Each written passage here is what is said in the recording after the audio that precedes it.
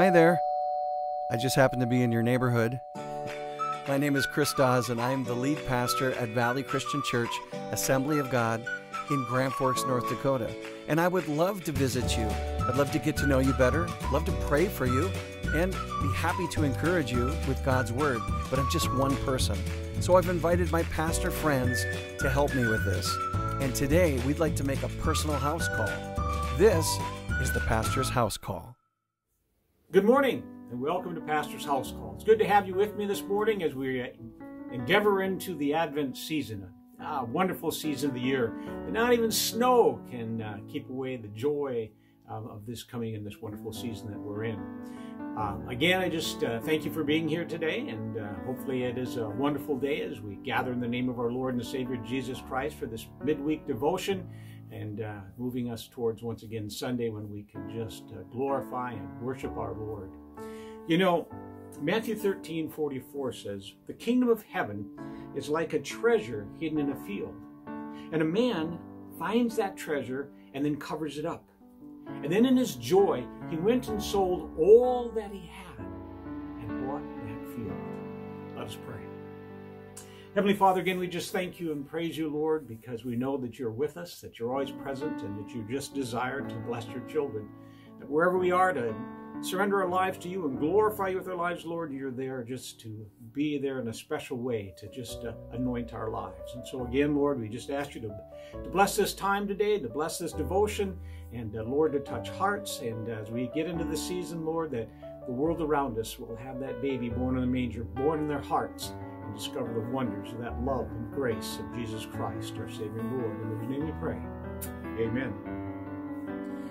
Once there was a wealthy man who shared a passion with his son for art collecting. And I mean, they had amazing, priceless treasures from Picasso, Van Gogh, and Monet. Now, as winter approached and war had engulfed the nation, the young man left to serve his country. And then, unfortunately, a few weeks later, he was killed in action. Distraught and lonely, the father faced the upcoming Christmas season all alone. And he was, like I said, distraught and lonely, and he was filled with despair and sadness. Now, on Christmas morning, he was awakened by a knock at the door. And when he went to the door, there was a soldier standing there with this large package in his hand. He said, "I was a friend of your son." And he said, "In fact, I was the man whose life he saved when he died. And I have something that I would like to give you." The soldier mentioned that he was an artist, and then he gave to the father the present that he had brought, this package. And it was a painting of the man's son. Now, none of the world's great art critics or, experts would have ever considered a work of genius. But the painting featured the man's son in amazing and striking detail. Overcome with emotion, the father hung that portrait over the fireplace, removing pictures of worth millions and millions of dollars just to have that picture sit there in the middle. And he spent Christmas just sitting in his chair, gazing at that gift that he'd been given.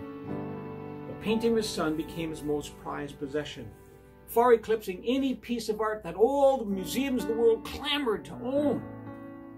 Now, the following spring, the old man died. And the art world waited in great anticipation for the upcoming auction of some of the world's most spectacular masterpieces. Now, it was to take place on Christmas Day, the day he had received the gift of his son.